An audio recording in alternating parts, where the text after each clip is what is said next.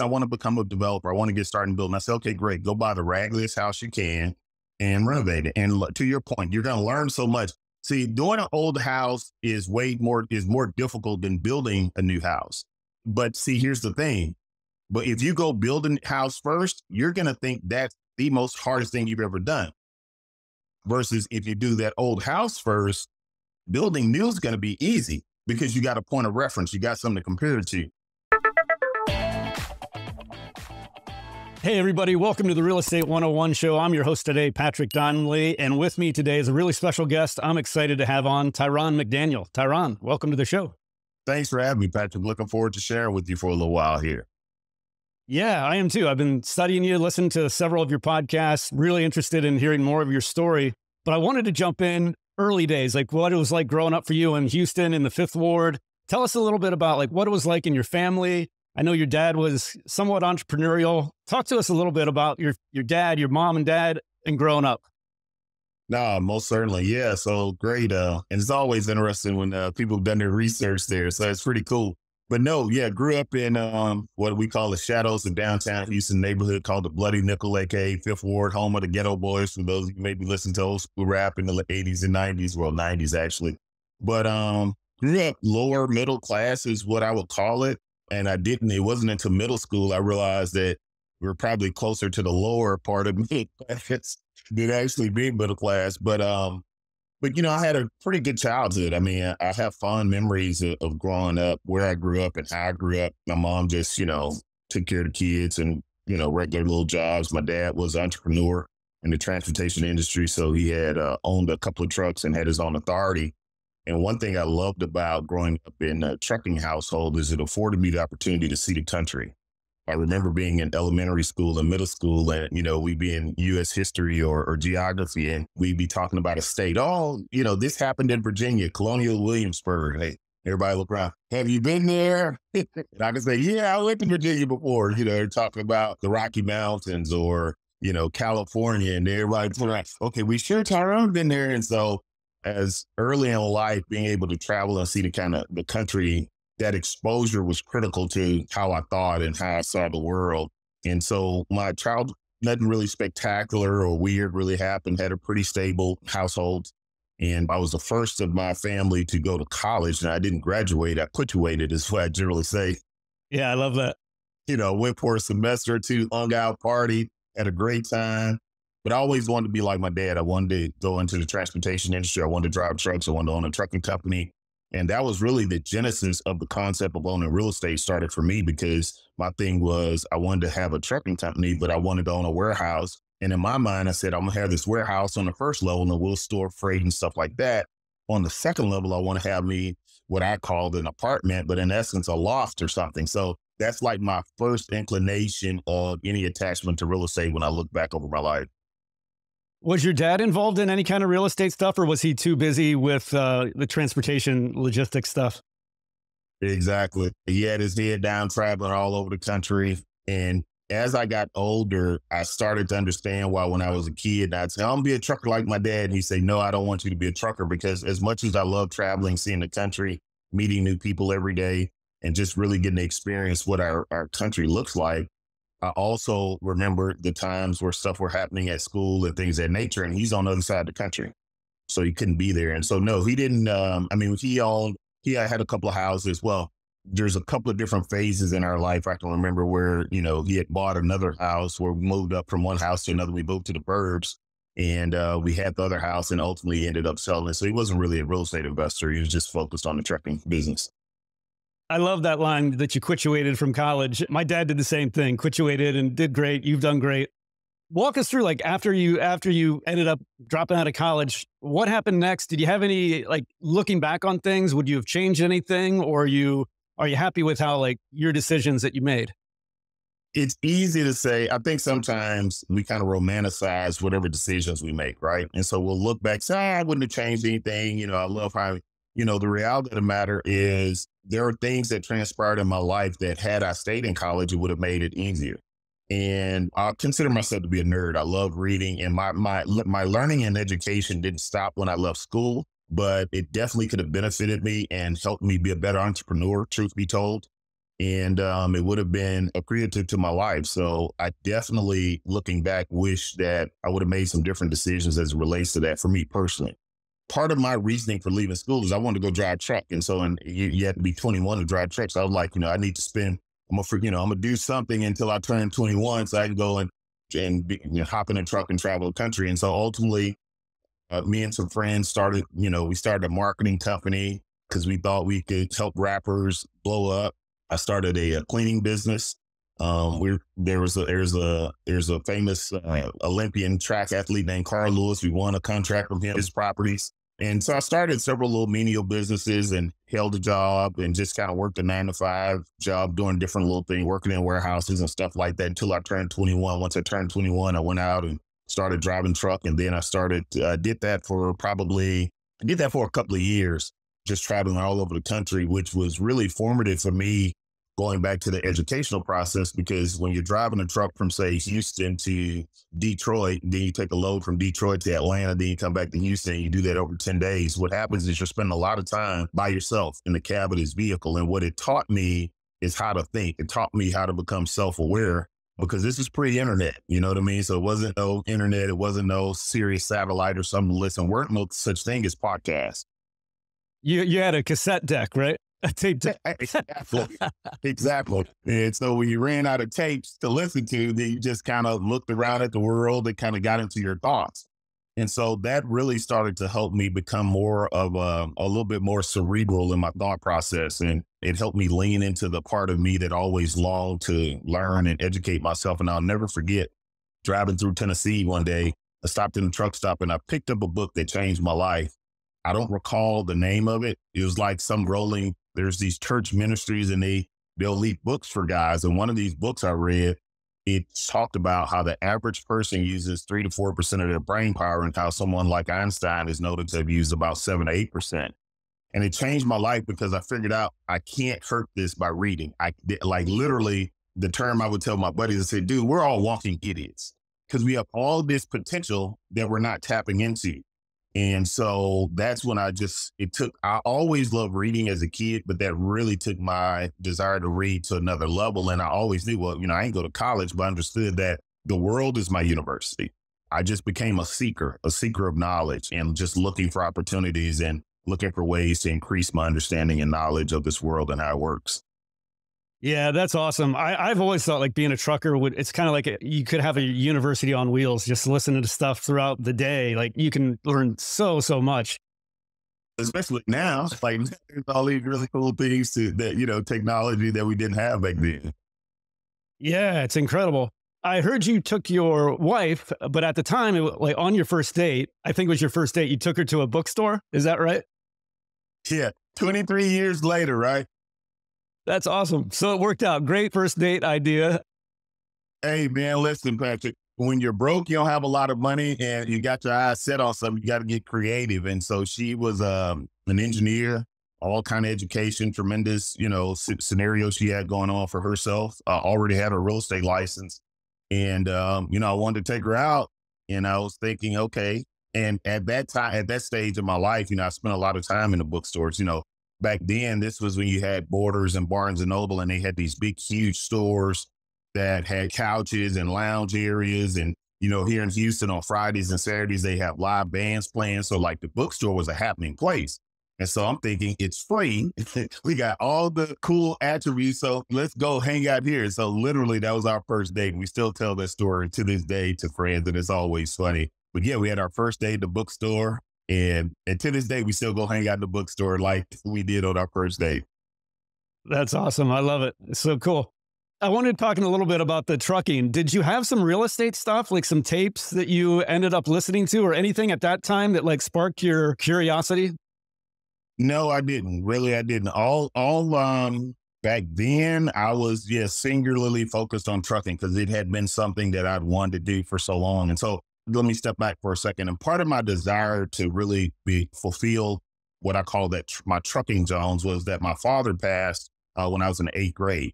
And so there was a part of me enjoying trucking with him while at a later age that I never got to experience. And so it was important for me. Like I knew there would be other stuff I do after trucking, but I had to go do this first. I had to go fulfill the part of me that, that I never got to fulfill with him. I never got a chance to drive in the truck, him sitting in the passenger seat, and we're, rolling around the country or whatever. So it was important to me that I do that. But no, there was nothing real estate related on my radar at that time. And at that time, that was before like Rich Dad, Poor Dad came out, I would imagine, right?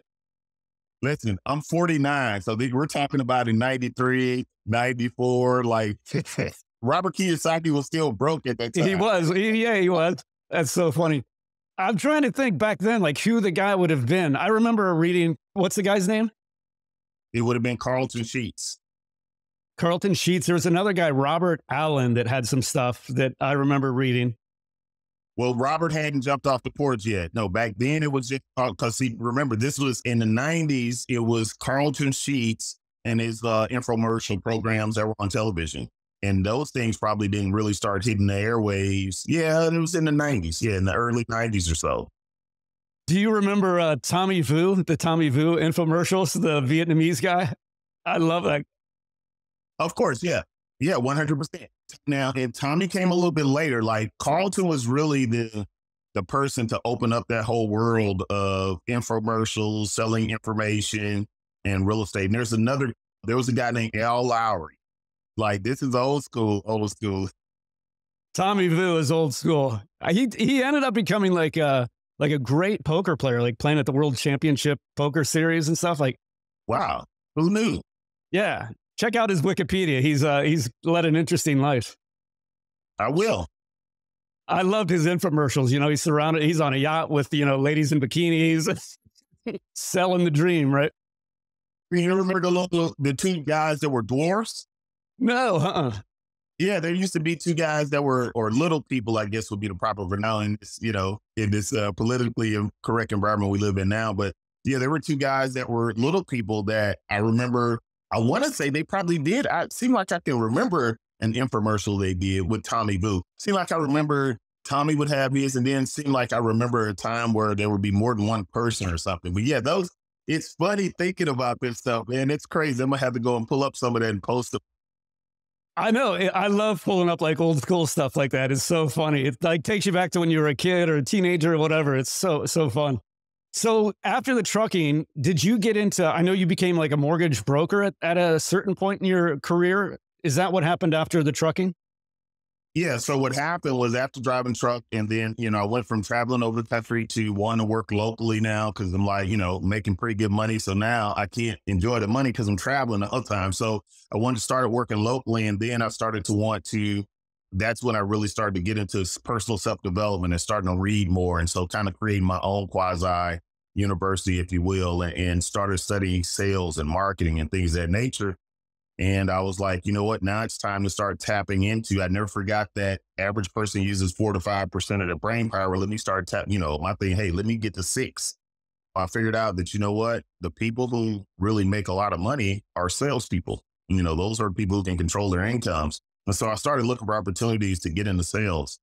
And so at that time I was in transportation management. So I was working for a local company running a shift for what they call LTL freight. So when you're buying stuff from Amazon, that's LTL, less than a truckload. And so I was working for a company as a shift supervisor, and I started looking for opportunities to segue from that into some kind of sales position. And during that time frame, I met a friend of mine who was already working in the mortgage industry. And he was like, dude, I want to start a mortgage company. And I'm like, a mortgage company? What is that? What do they do? And he's like, well, they provide financing for people who want to buy a house or refinance a house. And in the back of my mind, one day I got an epiphany. I was like, if I understand finance, I can buy, build, or sell anything I want. I'd always had these aspirations of owning real estate, but I hadn't had an entryway or a door to open to give me, access to it. So when he said that, a light bulb went off in my head. And so I was like, dude, let's do it. And we were in his efficiency apartment on the floor one day. We were just trying to map it out. And, I came up with a name. I said, let's call it the Mortgage Outlet. What year would that have been? Like the early 90s, 94, 5? That point in time, this was probably around 98, 99. This was around 99. So the mortgage outlet, and so it was your own baby, right? This is like your first. Me and my partner. Well, it was basically me and my partner. It was his concept was I just came up with the name, and we partnered together and got an office, and he already had some connections, and so we started the company. But now to get me some experience, so what he was is he was an account rep for a company, and so the account rep would go to different mortgage brokers and say, hey, here's our suite of loans. If you have a client that fits our borrower profile, we'd love to be able to fund that deal. And so what he did was got me a job working in an office of one of his mortgage broker buddies so that I could learn and earn at the same time. So we had set up the mortgage outlet, but he was still working his job. So I was working there for another mortgage broker to kind of learn the business while we could close a deal, then get an office, computers and stuff like that for the mortgage outlet. So we kind of segued into the industry like that. The broker that I initially worked for, and this is late 90s. So, I was pretty much answering the phone, doing faxes and stuff like that. But that's what I was doing. But right, the rate sheet would come in, right, on the fax Exactly. machine. Yeah. There you go. Exactly. The rate sheet comes in, this is the programs we offer and so on and so forth. So, but his niche was subprime lending. And so that was the niche we went into. So we said, hey, okay, great, let's go here. And so we started putting out bandit signs. This is way before they became popular, but we didn't have a way to market and we needed to get business. And so we were like, let's just go pollute. Let's go create all this visual pollution by putting signs on street posts and in different intersections. And that's how we started to drum up business. Was it Delta Mortgage? Was that the big subprime company? Does that name ring a bell? Well, back then, Delta, I probably saw Delta, but there were several lenders. There was Option One, New Street Loans. Shortly after, Andrew Mozilla created Countrywide. Let me see who else. Yeah, there were First Community, First Credit. What was it? First Community Credit. So yeah, those are the subprime days. There was a lot. We know how that turned out. Here's the story I tell, and we may be getting ahead of ourselves. So sometimes. Like right now, a lot of people are looking at our current real estate environment and they're comparing it to the global financial crisis we had in 2008. And the story I tell people, I say, listen, it's one thing to read this, to watch The Big Short or one of these movies, or you're online Googling, or one of your teachers is telling you about it. I say, but I was there. I was a lender. I say, and I remember when I first started in lending, there was a loan called a no money down loan, 100% loan. That meant if you're buying a house for, let's just say $200,000, the lender would give you all $200,000. In fact, they would give you $200,000 plus up to 6% in concessions. So we literally had clients that would put $1,000, $2,000 earnest money and not have to bring any money to the table to buy their homes. We literally had people that would get cash back at closing because we wrap all their closing costs into the loan. And now they got back their refund of their earnest money at closing. So they bought a house for $200,000 and you leave closing with a check for $2,500, $3,000. But you need to at least, when I first started, a 620 credit score to do that. Okay. Then time keeps going. Now you need a 600. Then they lowered it to 580. Then they lowered it to 560. Then they lowered it to 540. Then they lowered it to 520. I'll never forget the lender. They're called MILA, M-I-L-A, Mortgage Investment Lenders of America is what the name. They were out of Minnesota or Oregon, somewhere up in that corridor of the country. And I remember thinking to myself, Patrick, now I'm still fresh, just a couple of years into the industry, but I remembered because me and my wife bought our house with a no money down loan. And I knew it took us having a 620 for the lender. We went with it. We had to have a 640 credit score. And because we dealt with subprime, I was familiar with credit scores and people on the lower end of the spectrum. I saw those credit reports on a daily basis. So when I saw that they were now allowing you to get a no money down loan with 560, 580, I'm like, dude, if you got a sub 600 credit score, you got some charge-offs, you may even have a repossession that's old or something like that. Who's lending their money to these people with no down payment? And even though I didn't know what was going on, I knew that I was like, man, this ain't going to end right. Something weird is going to happen. And I just didn't have experience or point of reference to know. But I remember when I saw that 520 fax come over from Milo, I was like, this ain't going to end good. And so I tell people, now I juxtapose that to today. The average borrower today has 680, 700 credit scores.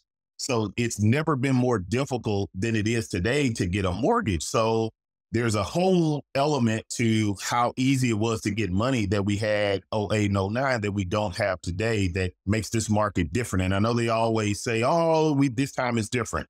I fundamentally believe this time is different. Don't mean we won't have a crash. Don't mean there won't be things that happen to the economy, because those are cycles and cycles have to happen. But one thing I say is they never look the same. The things you're looking for that happened in '08, '09, we don't have that same combination of factors. There's some other converging things that are going on. I had the same experience. I had a really close buddy who was a mortgage broker right around the same time you were. And I remember him saying, he said, it feels like I can print money for these people. It's like, and when he said that, I was like, oh man, this is like not going to end well. I don't know what year that would have been, but me and another one of our colleagues on Twitter, we call them the old fog a mirror loan. If you can put a mirror here and fog it up, you can get a loan. You know what I mean? Like literally, if you had a pole, you could get a loan. There was a loan product out there for you. Whereas today you could have, we have clients, because my wife's a real estate broker, so she runs that whole side. So we have clients that have 680 credit scores, but there's one little blip from 10 years ago or some god awful amount of time ago. And lenders are, really scrutinizing these different things. So it's just totally a different market from a perspective of being able to get capital to buy assets back. Then we had 100% down loans for second homes. So you could buy a second home with no down payment. Like, it's crazy. Well, it's like that scene in The Big Short where I forget the guy's name, Mark Baum or whoever I forget the guy's name, Steve Carell, his character. He goes to the strip joint, and she's got like 5 houses or something like that, Right. Right. Like she's taking her clothes off. Right. I love that movie. Let's jump into how you got into actual real estate stuff. So you're doing the mortgage stuff. You're out surrounded. You're learning the industry. You're learning the financial side of it. It sounds like that was a bit of your plan to know that first. How did you get into buying homes, fixing them up, buying them, like you say, old raggedy houses? I love that phrase too. Again, it was a step. Becoming a mortgage broker was a stepping stone. It was a serendipitous step. I wanted to understand finance. And so what began to happen by virtue of dealing with, in certain cases, subprime, we would get people that would call us that were in situations where they were behind 3, 4, 5 months and stuff like that, and facing foreclosure or something like that. And so the first house I bought it was a referral from a colleague of mine who was an investor. And it was coming around Christmas time, and he was just so bombarded with some stuff. He's like, man, here, call these people. They want a loan. If they can't get a loan, they want to sell. Long story short, it was a family. It was an older couple that they weren't in a financial bind as much as they had just gotten tired of being homeowners. They're up in age, and they just wanted to get basically what I call a hassle-free lifestyle. And so they're like, hey, listen, refinancing will be cool, but we still would have a mortgage. We don't want that. We just want to be done with all this. And so I was like, man, I'll buy this house from you. Let me buy it from you, and I'll give you some capital so that you can move on. And so I bought a house. We put $9,000 in it. We paid one of our painters, who to this day I laugh. We paid him $6,000 to paint this house, which was a lot. He was the expensive painter, so we went to put him in this house. Today, I get that same job done for $2,500. But anyway, paint the house for $6,000, and then I did $1,000 in landscape and $2,000 in something else. But we spent $9,000, and we turned around and listed the house and sold it. And I think we made about $22,000, I think, net. That feels good. Yeah, I looked at my life, and my wife was like, "Wait a minute." As I was a broker, we would buy a house or two here or there. I bought a duplex for $42,000, and I learned a valuable landlord lesson that I'll get into in the second year if that comes up. So we started buying a house or two here or there, And this was before the 2008 crisis, right? Like 2005 or so? Exactly. Yeah, this is 03, 04, 05, 06, and stuff like that. So we're buying a house or two here or there. We keep one, we sell one. At this point, this was a side hustle, right? You were doing this on the side. You still? Yeah. The transition out of lending was one day, I'm talking to someone like yourself. You want a 6.5% interest rate. And I'm like, man, Patrick, listen, the best that we can get right now is 6 3/4. And I looked up against the wall and I'm like, dude, I didn't get into the game to be hackling over a quarter or an eighth of a basis points on a rate. This is only a stepping stone. And so it was like, that was that moment where I said, you know what, let me go ahead and transition into the next phase of this. And so So I told my wife, hey, listen, we're going to start doing more investing. And so that's what we did. I went out and bought an old Ragley house over in a part of Houston we call Sunnyside. And I'll never, 5146 Higgins is the address. And the reason why I remember it, because that house gave me pure hell. Everything from, there was a homeless guy that was stealing the aluminum siding off the house. So I'd come and we had this amount of siding, and come back 2 days later, one and a half of my whole wall is gone. I see him parked down the street, taking my side to go sell it. We were doing the roof. I didn't know that there was a fire that had happened in the house. So we uncovered all this fire damage. My contractor was taking advantage of me. It just, every mistake that could possibly happen happened on that house. And the nail in the coffin on that deal was I knew it had termites, right? Because we saw a little dirt. So I'm thinking, okay, we got a couple of boards we're going to replace around this window. And we pull the sheetrock back and I see this 2x4 stud. And I literally, I grabbed the stud. Some made me grab the stud. Let me find a piece of paper here. I had to give you a visual. I can imagine. It just went like poop. Yeah. So there's this stud, right? And I grab it. And Patrick, literally, this paper is giving me more resistance than the stud. The termites had eaten up the entire interior of this 2x4, and the only thing left was the shell. And come to find out, the whole front wall of the house had just been decimated by termites. And I said, dude, I could actually build a house with less headache and hassle than this piece of crap. Like, this is crazy. And so that house made me start to look at wanting to do new construction, because I was like, new construction is easier. Then I went out and found a new construction project where there were 12 houses to be built on a lot. They had already built it. They had already built the streets and subdivided. All you had to do was basically get your plans approved and then go out and build the houses. At that stage, I still was a mortgage broker. We had a real estate team. And I started to now say, okay, let me set up a home building company and start to go in the direction of home building, because I'd done investing, had some rentals, had flipped some houses. The next iteration was becoming a builder. So how did that end up? You bought Horrible. 12 lots? You bought 12 lots? Is that what you said? Yeah. Well, so one of the advantages of becoming a lender was it taught me a concept I call deal structure, understanding how to structure a deal, how to finance, and so on and so forth. So I put $5,000 earnest down. It was $750,000 to purchase. It was 14 lots. Yeah, it was 14 lots. And so the way I negotiated the contract was I had a takedown schedule. So I take down these lots at these different timelines. And so I took down the first one, got started, took down the second one. And that's as far as I got. I got 2 houses constructed and ultimately had to sell off the other remaining lots and cut my losses on that project. And my valuable lesson in that particular scenario was, at that stage of the game, what I ultimately figured out about myself is I love design. I love the minor nuances, designing the cabinets, what kind of crown molding and trim is going to go here, all the little minutia stuff that you have to do as a builder. But see, that wasn't a builder project. That was a developer. I needed to be in a developer mindset. So having conversations with capital partners, having conversations about what our IRR is going to be, and making sure that the builder or project manager was taking care of all that minutia. I needed to be focused on the big picture. So the lesson I learned there is the differentiation in the roles. There's a builder, there's a developer, there's even a project manager. A lot of times, or at that stage of the game, I got all of those confused because I just didn't know what I didn't know. That was one of many lessons I learned. Then I also learned the power of partnership, because I did that whole undertaking by myself.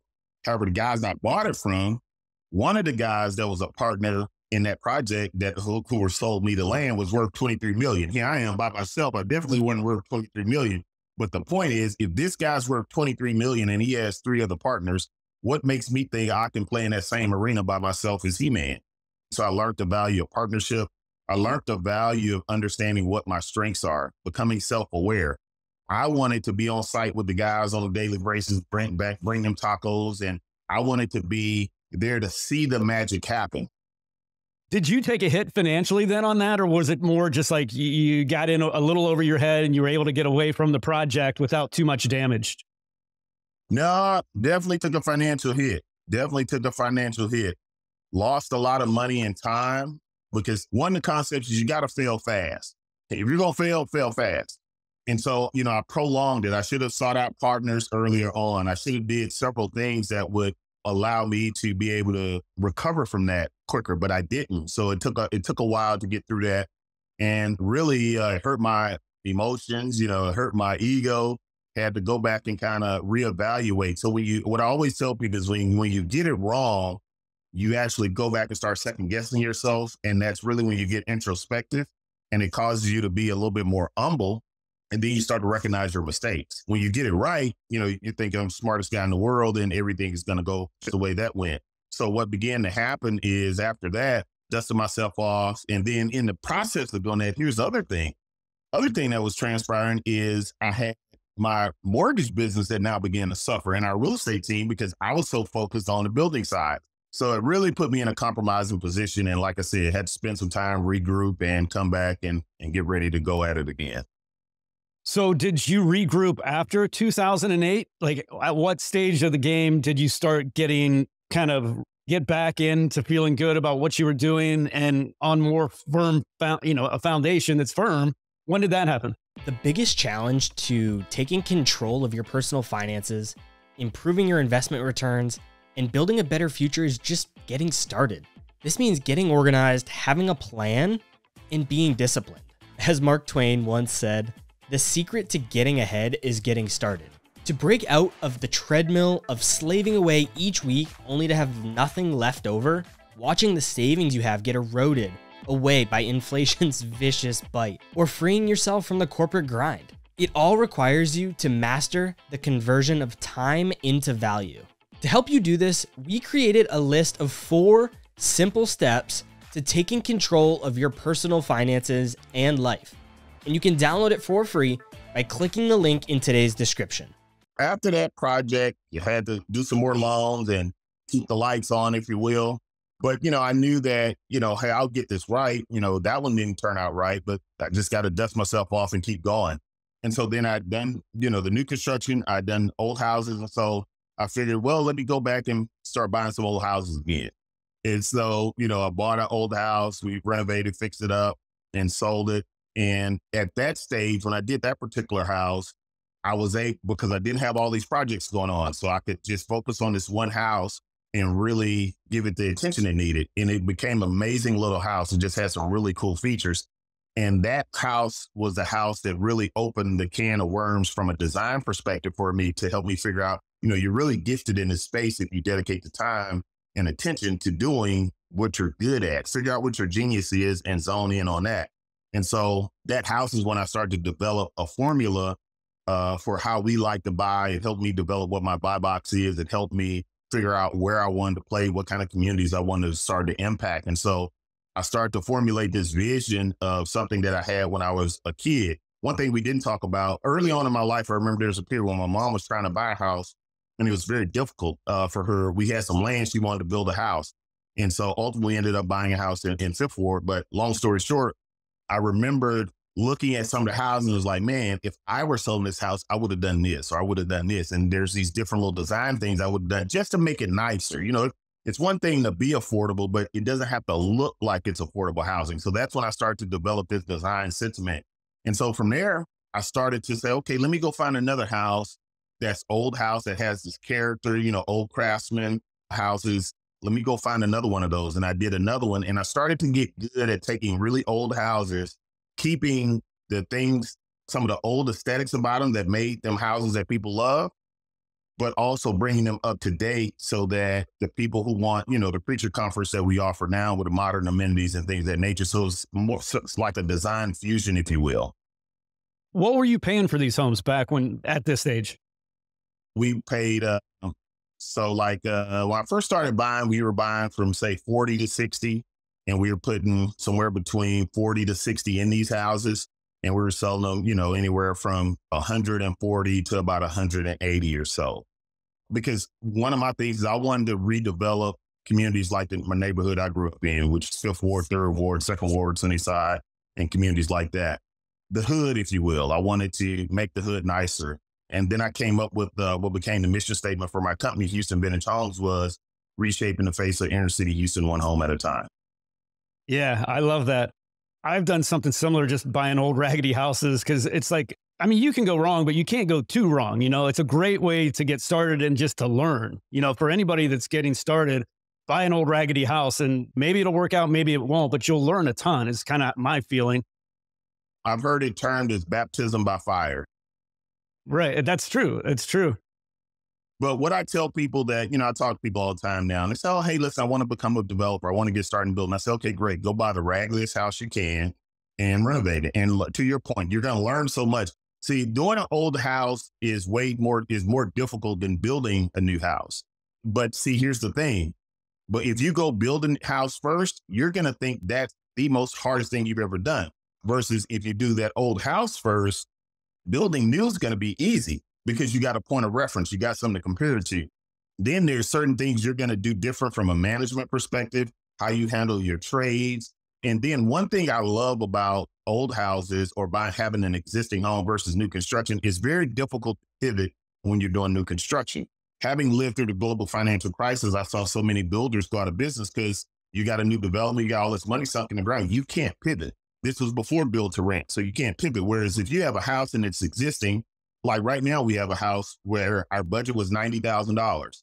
We saw the market start to shift a little bit. So we said, okay, rather than spend all 90 on this house, we're only going to do about 60, which means we got an extra $30,000 when we refinance out. And since we're not selling it at this dollar amount, we'll sell it at a lower amount, or we'll just refinance, keep it as a rental and wait till the market to transition. So when you have an existing structure versus going from the ground up new construction, it gives you a little bit of opportunity to pivot if you need to. But I think it's a great way to start. Now, here's the thing. As you're going through that process, you're going to hate it. You're going to get frustrated. You're going to get ticked off with all the stuff that's going to happen.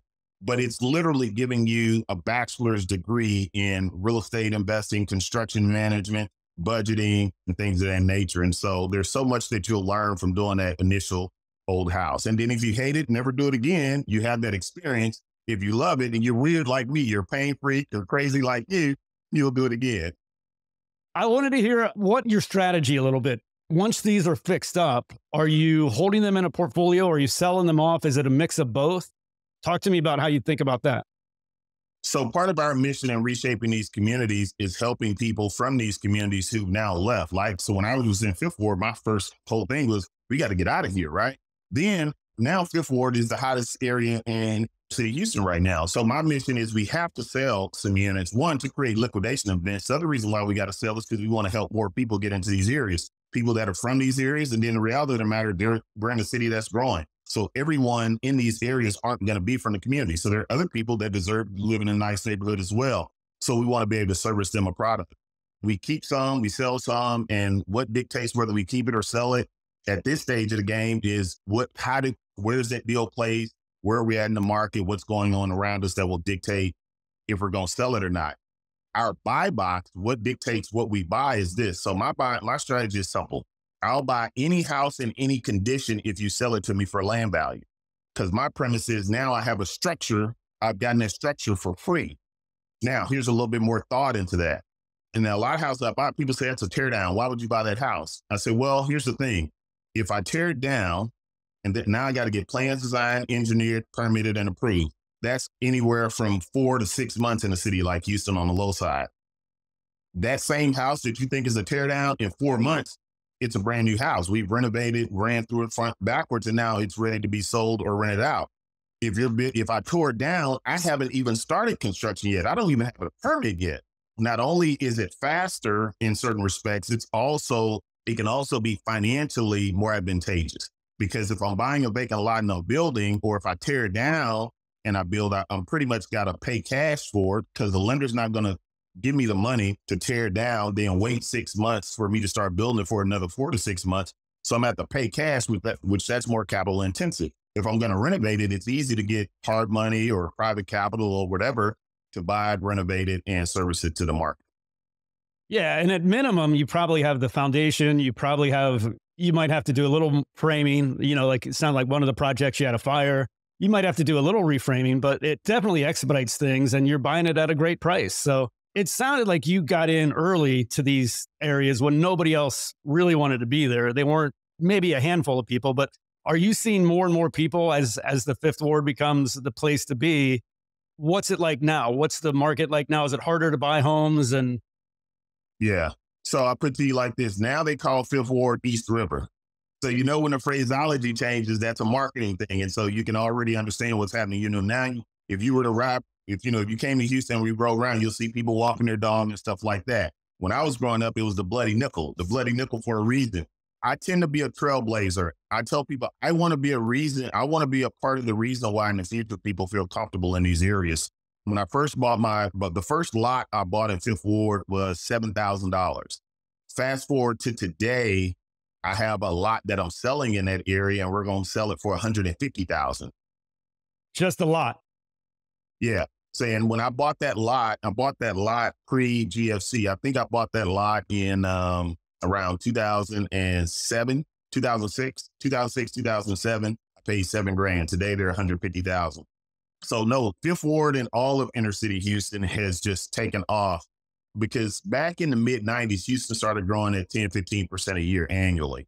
And so our inner city corridor took off, but also our perimeter, our suburbs took off as well. And so these close in areas though have really thrived. And my biggest regret, as most investors have, is I didn't buy more when I had the opportunity to.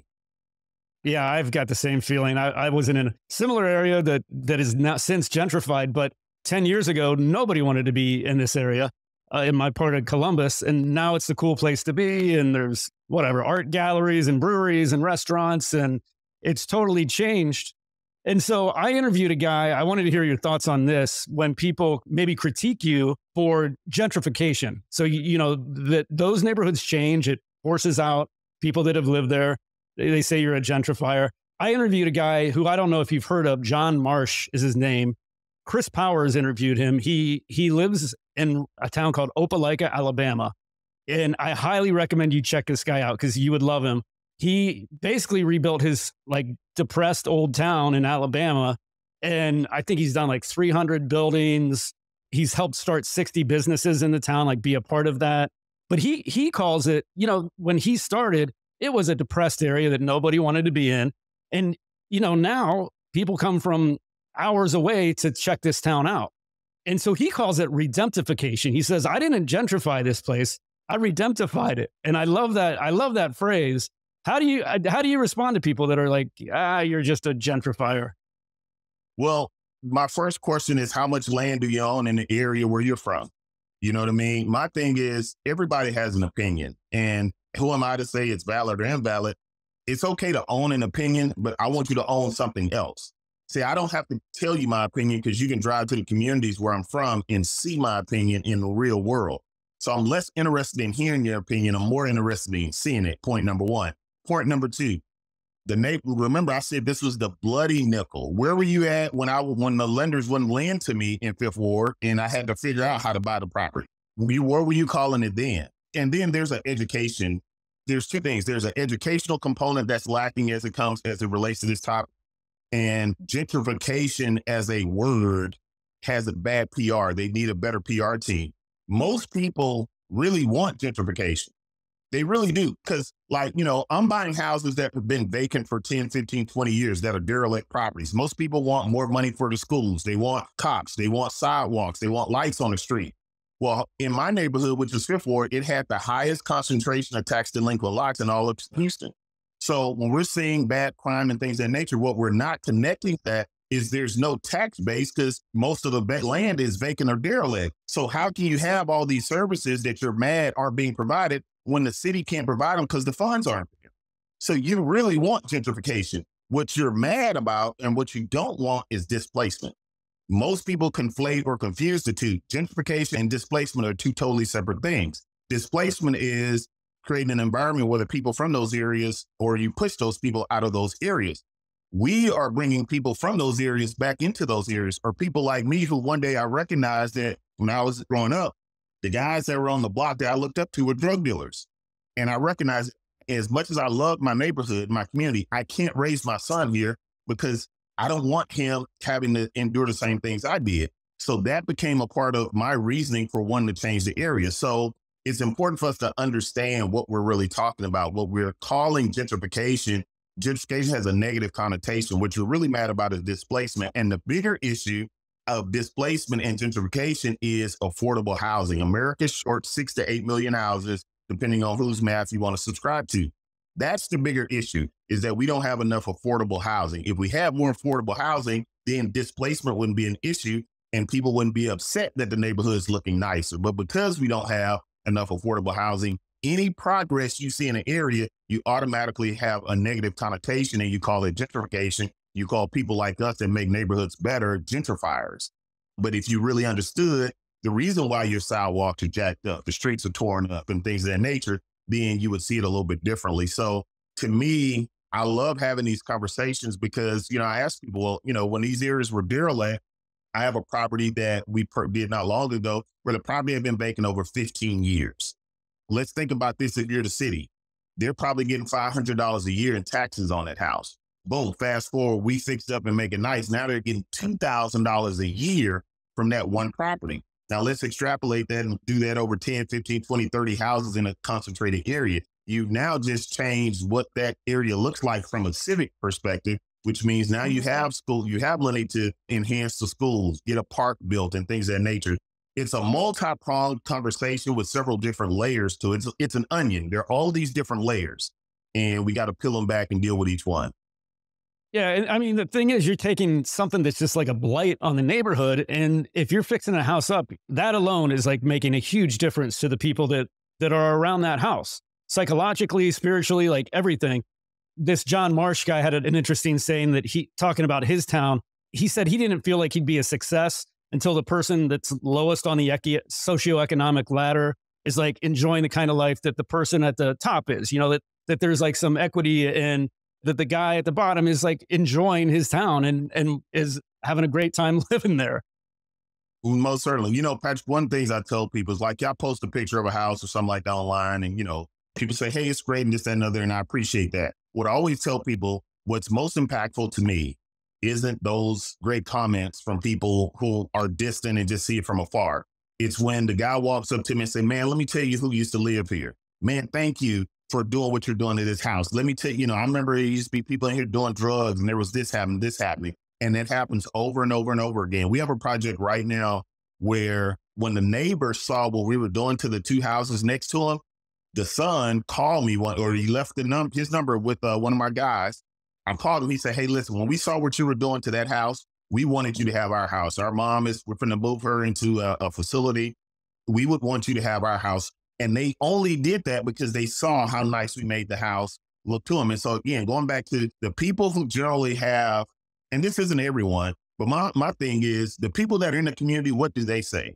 And the people in the communities where we operate and how we operate, they bring us other houses. I can show you example after example of we go and renovate this one house. Then somebody down the street says, hey, listen, won't you come buy this house? Because we need to make that house look like this. Yeah, I've had the same experience and it is a great feeling. I do want to get into like the affordability issue. What do you feel like are some concrete steps that could be taken to solve, I don't know if it's solvable, but start moving in the direction of fixing it? So the first thing, and this is what I always tell, so I'm fortunate enough to be in Houston. We have a community called Livable Places, and they're the people who are responsible for creating our development guidelines and things of that nature here in the city. And so by virtue of that, I end up talking to a lot of people who are in politics and things of that nature. I want to say, they asked me that same question. I say, well, the first thing you can do is for affordable housing, we should be able to get a house permitted in 30, maybe 60 days max.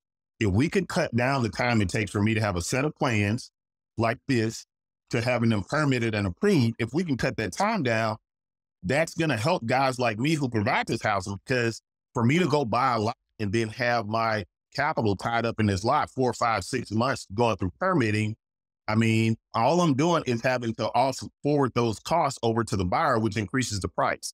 So the first thing is allow us to get houses permitted and approved quicker is the first thing. There are obviously different kind of tax incentives that they can offer, down payment assistance for the buyers, subsidized financing where you can get maybe lower rates for first-time home buyers and people who are buying and, at certain price points with certain income levels and things of that nature. So there's many different things that we can do. There's no shortage of land bank programs and things of that nature that are already around. But to me, I think one of the hinge that swings this really big door is if we could get plans approved quicker, like it would change. And this is what I always tell city officials, not even just for affordable, but for all of your housing. Like that's the biggest bottleneck is, hey, I want to build X. Well, the amount of time that it takes for us to go from here's what can be built there to actually having a permit to build is so long, so cost prohibitive that it forces the cost of housing to go up because we as developers have to take all these risks. Or you buy land. I have a scenario right now where one of my mentees bought some land, and unfortunately, because the city didn't do in Houston, our drainage guidelines have changed because of flooding, and rightfully so. But because basically the city doesn't have a water connection to this property, which is on city, it's on city water, they have to spend what would take about $170,000 to $180,000 just so that they could have city water and drain. And I'm like, that piece of land will never get built and developed. And from the city, like you guys, that's a part of your responsibility as a city to provide these things. And so there's different levels, but I think helping us be able to get properties permitted quicker is going to be something that would really open the door to a lot more affordable housing being provided in the marketplace. Yeah, it's a good point. I experienced the same thing here and it's super frustrating. I wanted to get your thoughts on, are you still sticking with old raggedy houses or are you doing more ground up building, Right now, as business evolves, you start getting older. I have a son who's a junior in high school right now, things of that nature. I love that there's a part of me that operates in a comfort zone. And so that's me buying old raggedy houses. And we do build as well. So we do new construction, build duplexes and single family stuff like that. And so I always keep a mix. But over the last year or so, I've started to wean off of my buying as many old raggedy houses as much. We've been buying some apartment complexes and some bigger projects. I also have a design firm. So we do a lot of design work of different areas for other people. And so I've kind of been growing that. I really want to grow that to be a little bit bigger. It affords me the opportunity early on, you asked, or before we got live, you asked about doing work like in Cleveland and other markets. So my design firm allows me an opportunity to impact other markets without it having to be my project or dollars. So that's what I love. I've been ramping that up. But going back to asset classes, and so we started looking at a little bit bigger projects. Right now, we have a pretty extensive pipeline of new construction development projects that are coming down. That, we have a courtyard development project that we're working on that's going to be really cool because there hadn't been any courtyard developments in Houston since like the 60s or 70s. We have some really cool patio home projects that we're developing right now. And so we do new construction. I just love old raggedy houses, so I talk about it more. I don't really talk about new construction because it's just not as exciting to me.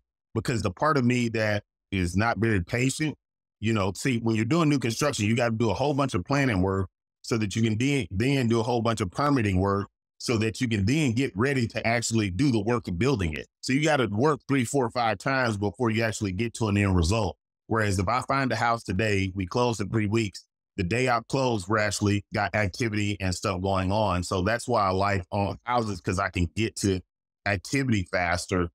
And then the other thing is for us, I like to have a mix. I don't always want to only have all houses going. I don't always want to have all new builds going, because for me and how I like to operate, I think you need a comfortable mix if you want to be able to coexist and last through these ebbs and flows of the market. We talked about Donovan Adesoro, who's doing duplexes, and I think he's moving on to like some bigger projects.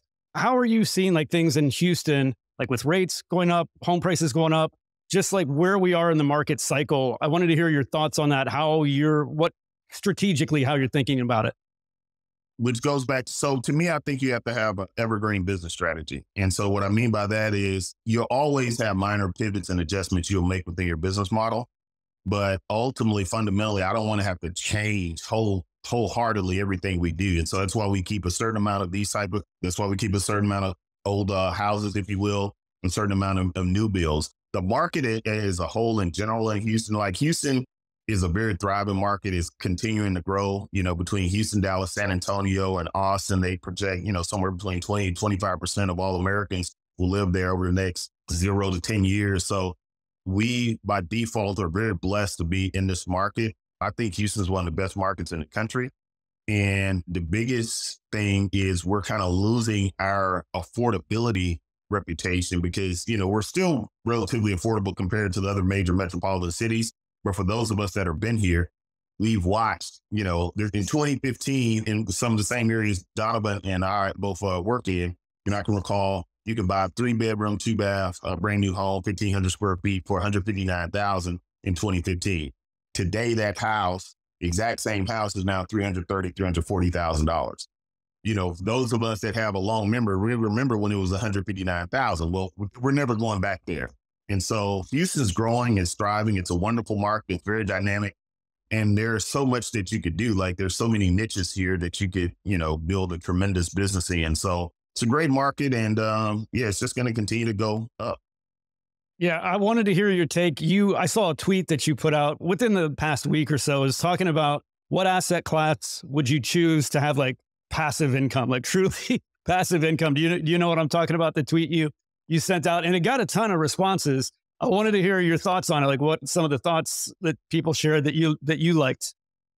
I mean, man, it was so many great ideas there. And so there's one of the things I wanted to do. And Houston's a big metro transportation hub, and obviously I have a transportation background. One of the things I've always wanted to own, and even more so now as I get older, is like basically truck stored parking lots. So, guys who drive an 18-wheeler, they want to be able to park their truck somewhere close to where they live. And so I had several people that mentioned parking lots. And so that's a niche that kind of, because once you put your asphalt out, you got a mechanic shop, a little restaurant there, lights, the mechanic shop is ran by a mechanic, the restaurant, some guy with a taco truck or lady with a taco truck, and that's it. And so there's not anything to manage. I mean, it's just dirt.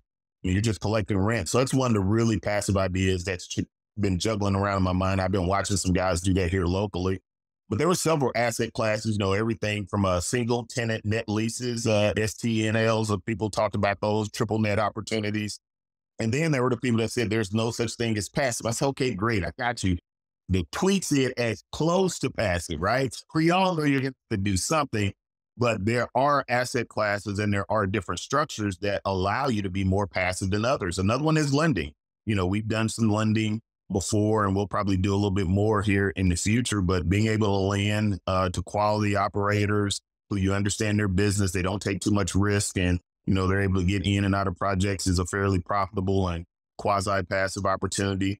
And and so those are some of the opportunities that were highlighted. And it was a great tweet though. It was very informational. And I like to sometimes tweet stuff or put information out there that will cause smart people to think and share their ideas. And that was the really goal that I wanted to have there. And I had so many people reach out to me and say, hey, thank you for tweeting that. I got so many great ideas. And that was really what I wanted to do there. Well, you've got a ton of followers. I'm not sure how many now, like 20 or 30,000 at least, I think. What's your take on Twitter? How's it affected your business, your personal life? Twitter, jokingly, I tell people, I say, Twitter's like revenge of the nerds. Like all the nerds get to hang out and vibe and be cool on Twitter. Twitter's been amazing, man, from connecting with people like yourself from various parts of the country. And to me, it's like entrepreneur college is what I call it. It's like entrepreneur college / country club / business fraternity / the high net worth social media platform amalgamation, if you will. Like it's just a lot of different things all into one. Now, obviously, you can go into these little silos of politics and all this other stuff. And, you can curate your feed however you want. But for me, Twitter's just been a great place to network with some of the greatest minds in the world. And freely, like people are so freely given. Like I tell, like there's it's literally $1 million worth of information on your timeline on any given day. And if you just read a tweet or 2 or 3 or 4 or 5, and then go offline and take action, right, on some of that. So go study it deeper, get some more information. Like it's amazing what you can learn there. And so Twitter's been very, very instrumental. I always tell people, hey man, you should get on Twitter. And they're like, what, Twitter? Trust me, you have no idea. And some do, some don't. But hey, listen, I'm glad I'm there and active and engaged in the market. They're missing out if they're not on. They really are. 100%. I mean, I think, and it's continuing to grow. Like I remember when retweet wasn't really a thing. Now it's a big thing. And, it's been written about and so on and so forth. And it's a really cool place to network and meet really cool people, to learn, grow, and then create value for others. You had mentioned some mentees. I wanted to talk about that a little bit. What are some of the things, aside from getting on real estate Twitter, that you tell some of the younger people that are coming to you asking for advice? What are some of the things I tell them? One, get started. A lot of times, so what happens a lot of times, you'll come on a place like Twitter and you get all these different ideas and stuff like that. So, you got to be like, there's guys out there that do big industrial stuff like that. Hey, it's plenty of money there. It's cool. It's awesome, exciting. But You got to be self-aware. It doesn't really interest me. You know what I mean? So I'm more, so I find the things that interest me. Now I can learn from them, right? But that's not what interests me. So I always tell people, one, what do you want to accomplish? Be self-aware. Real estate's a dynamic industry. So you see me, I'm over here doing these raggedy houses. It looks fun, cute, sexy, but you may hate that. You may not even, you maybe should never buy an old raggedy house. You may need to go buy 10 or 20 or 30 or 100 unit apartment because that suits you or what you're trying to accomplish. So the thing about real estate isn't mimicking what I do, what Patrick does, what Chris or whomever else does. It's figuring out, this is the way I ask it in a statement. I say, Patrick, what do you want real estate to do for you? Once you can figure out what you want real estate to do for you, then it's about how do you want to accomplish those things. And so that's one of the first things I tell people is, you can learn from anyone. Learn what to do, what not to do, how to do it better, faster, slower, more efficient, things of that nature. But you have to come to the table with something. You have to come with initiative. You have to come with a sense of direction. You have to come with a goal in mind that you want to get to.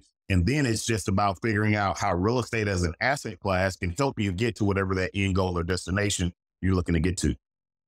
It doesn't seem like you're super money motivated by the whole real estate game. What is it that is like your mission, your drive? What is it that gets you up in the morning? I don't have money goals. None of my goals are attached to a dollar. Oh, I got to make this amount or that amount. To me, it's about living a fulfilled life for me. And so my thing is I want to impact my community, my city, my country in a positive manner. And one of my main ways of doing that is through real estate, design, development, and renovations. And so that's what excites me is knowing that I'm doing something that long after I'm gone will still be here. There will be buildings that we built that will be here, 100 years from now, houses that are already 100, 200 years old that we now just added another 100 years to their life. And there will be someone that will get to live in it. My son, my grandkids, my nieces, nephews, and whatnot will be, hey, my uncle did this or my dad did this. And so those things tend to mean a lot to me. And it's not necessarily what we do as much as it's how we do it and the people that we impact. And so part of why I do what I do and why I share is because I want to help more minorities get into real estate development. I want to help more women get into real estate development. I want more of our communities to, going back to the gentrification topic. Gentrification isn't bad, but what's bad about gentrification inherently is none of the historical stakeholders or people in these areas are able to guide that gentrification. So I want to create processes and pathways for people to have a little bit more control over what happens in the built environment. And so those are some of the things that excite me about what I'm able to do or what I get to do. I'm fortunate enough to be able to wake up and do the things that we do, and I don't take it for granted at all. Yeah, you're doing good work in the world, and I love it. I love sharing like this today. I want to do a quick fire round if I could with you. Let's rock and roll. All right. You said you're a book nerd. Talk to me about a book that I should be reading right now. There's a book I read called Risk Game. It's a phenomenal book. Oh, Risk Game. Yeah, I think I've heard of this. Yeah. They were talking about it on Twitter, but a while back. Yeah, Risk Game is a phenomenal book. It's a real estate book. It's like a real estate entrepreneur or no?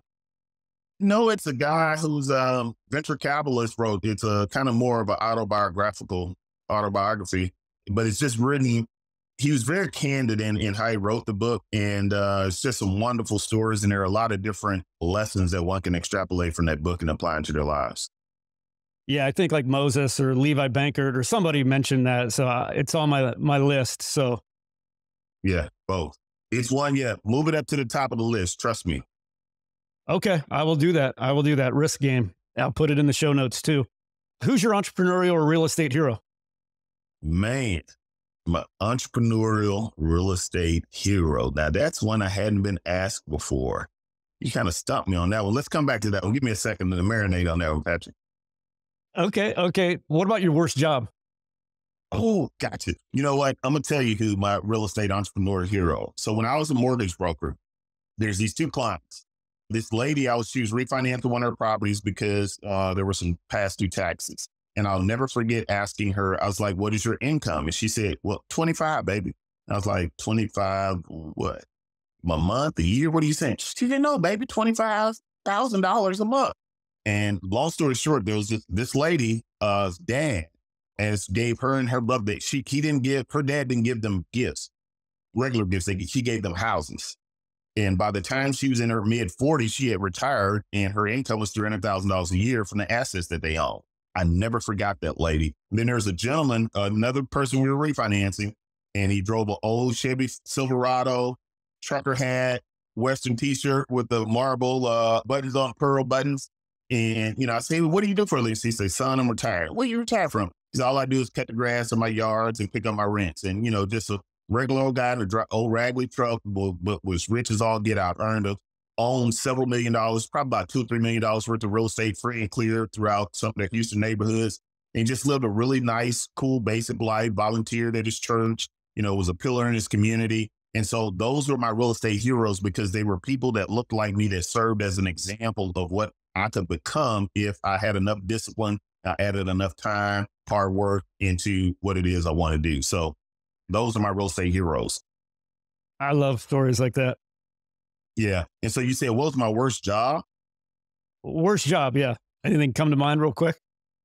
My worst job was working in this plant for Texas Instruments, making like computer chips or something like that. Like it was horrible. Were you like in those like white gowns and all that with the?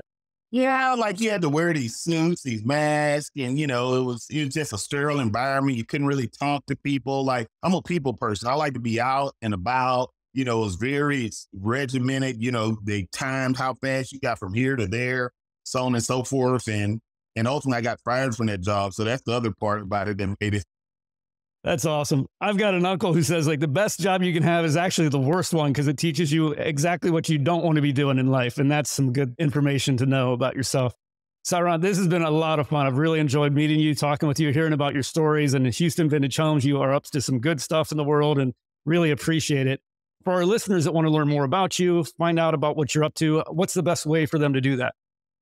I highly recommend checking us out on Twitter, and Tyron McDaniel, the Urban CEO on Twitter, and on Instagram is Houston Vintage Homes. Okay. Thank you, man. I really appreciate your time today. Thank you, sir. I appreciate it.